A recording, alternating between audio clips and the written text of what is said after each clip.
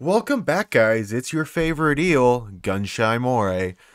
And here we got the Community Crunch 356, where we got the ARK roadmap update. Finally, our wild card has spoken. They're going to tell us, finally, after a week of basically just whatever the fuck you guys were hearing on YouTube. Alright? They have finally spoken.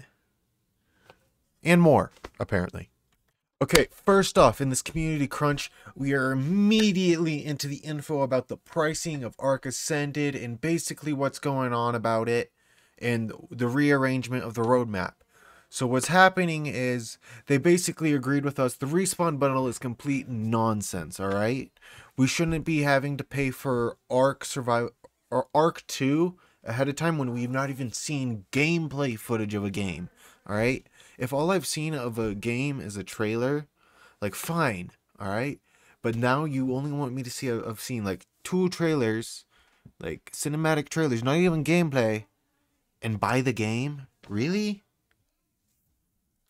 But instead now of the Respawn bundle, we're getting ARK Survival Evolved Ascended standalone with all DLC included upon the $59.99 purchase, alright? And seeing how a lot of games nowadays, such as Xbox, you're going to be asking for $70 for some games, new titles, alright? $70. The fact that this is still 60. I mean, you're buying ARK again and all that, but I mean, $60 is reasonable, especially since how we are getting a bunch new content with this update. Unfortunately, though, they do go on to continue to say that the ARK official servers will be going down August 31st. And luckily, they will still be available as backup saves or unofficial use. So hopefully, maybe you and a bunch of buddies that play on the same server can get together, let everyone else know on the server, like, hey, we're taking the backup, we're hosting it up if you guys want to donate $1 or something or whatever to a Discord or a Patreon to keep your server that you love alive. I mean, go for it. Maybe you can even start making your own clusters.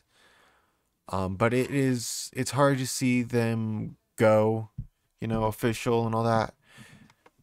And I honestly think the reason they gave us was kind of a cop-out. It was all about, hey, we don't got it's so much money to keep these maintained. It's old equipment and all that. We all need new equipment and all that. I mean, it breaks my heart to see them go, but yeah, it's been 8 years.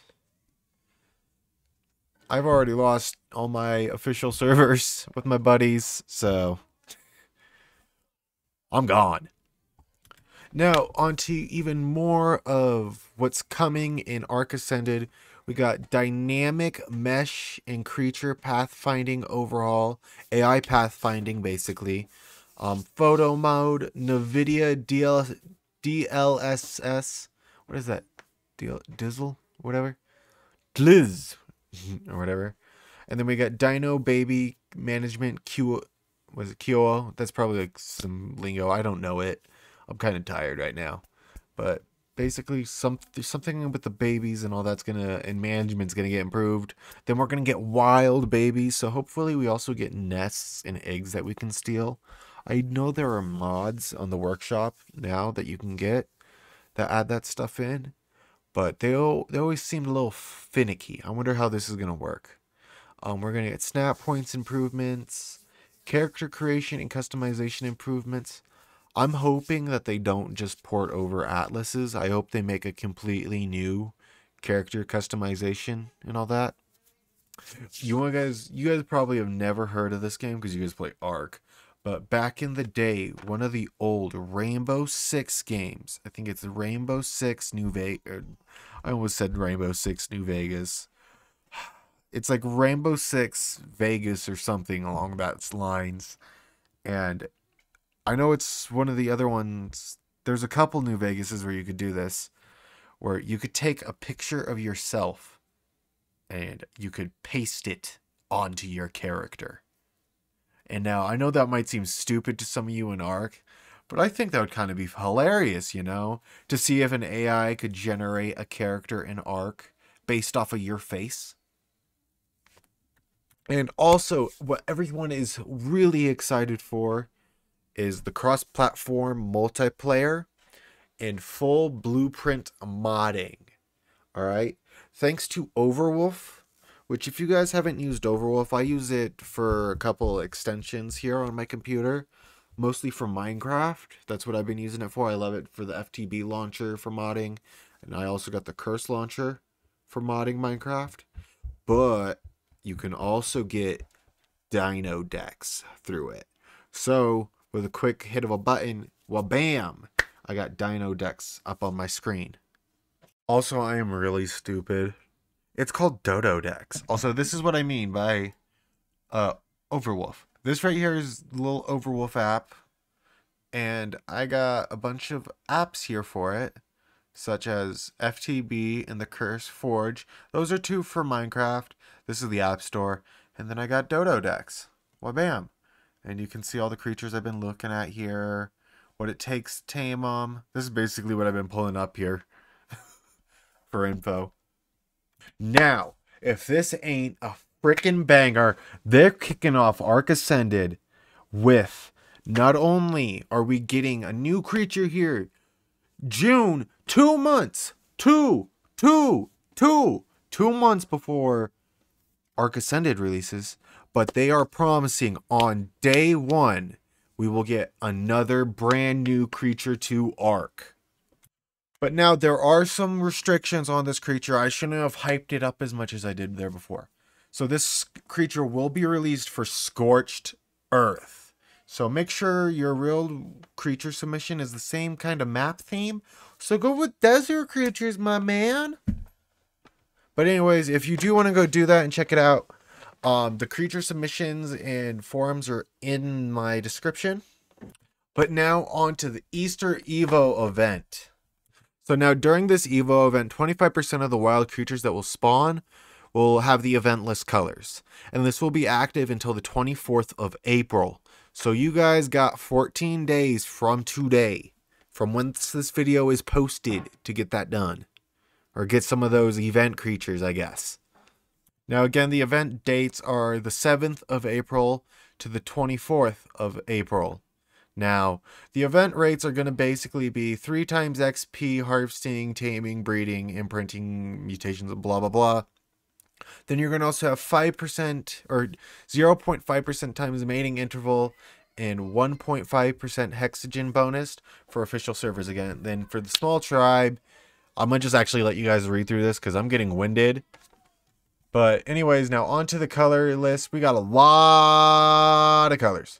Now we got Conquest Season 5. Now this is the stuff I really don't care about, if you can tell.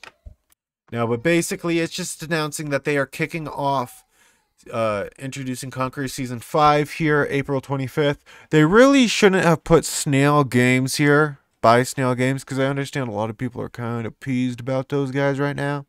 So, but anyway, into the community corner, we got some creators here that got featured videos, like Natural Cause here, who did 100 Days in Primal Fear, and Pat here, who made a video on how to tame dinosaurs like a pro. Too bad I already do it like a pro. It's just I do it with style. And now we got some art here. I'm guessing this one is either supposed to be the Survivor, because I'm seeing Helena there. But at first I thought, oh, it looks like an old man. It's Rockwell. But I'm guessing that's supposed to be some sort of Survivor. And we got a unicorn and a horse. That one actually is quite lovely. Now, I know how I said the previous one was quite lovely, but that gore. Oh, I know. But if anything is truly lovely, it is the Mosasauruses swimming through the planets. They are just so gorgeous. And what the heck is what the heck is that? Oh, handmade, all right, Pterodon handmade art doll. So it's kind of like a puppet. If you guys have ever seen movies like, what Was it The Night Before Halloween? Yeah, that's what, like stop motion. So I'm wondering if this is one of those. Then we do got more art down here of Reapers. Then someone lounging next to the keg with a Daedon, I believe is what they're called. Then we got some screenshots of the island cave exploration. I think I know this cave. I was a little scared in it. But then we got down over here. It appears Edmund Rockwell fighting Edmund Rockwell. Huh. I'm just going off of Ned the Noodle's design for Edmund Rockwell. If you've ever seen his series there, Edmund's basically just white hair and beard with glasses on top of Bob's face. And then we got an ice wyvern here with rainbow. Then we got Hogwarts. Hogwarts, sorry. I just realized I said Hogwarts. It's Hogwarts.